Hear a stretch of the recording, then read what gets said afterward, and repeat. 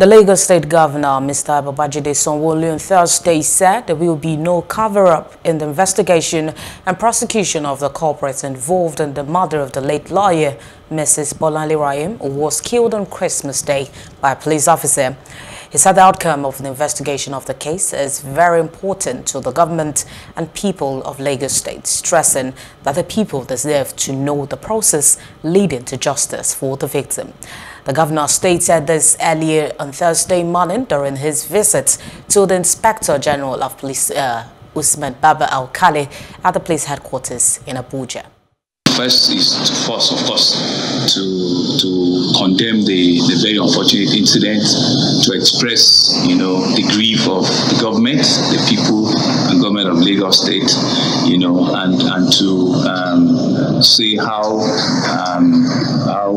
very unfortunate, and at this period in our time, to have an incident like this. Whilst we ensure that nothing is left undone, no cover-up of any sort in this particular case, and that the full arm of the law is put in place to ensure that the officer that apprehended that he faced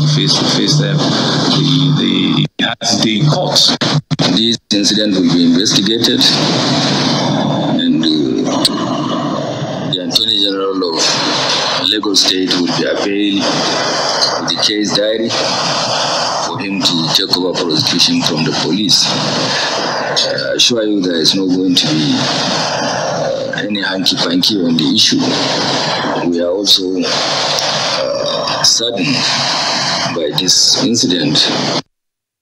Hello, hope you enjoyed the news. Please do subscribe to our YouTube channel and don't forget to hit the notification button so you get notified about fresh news updates.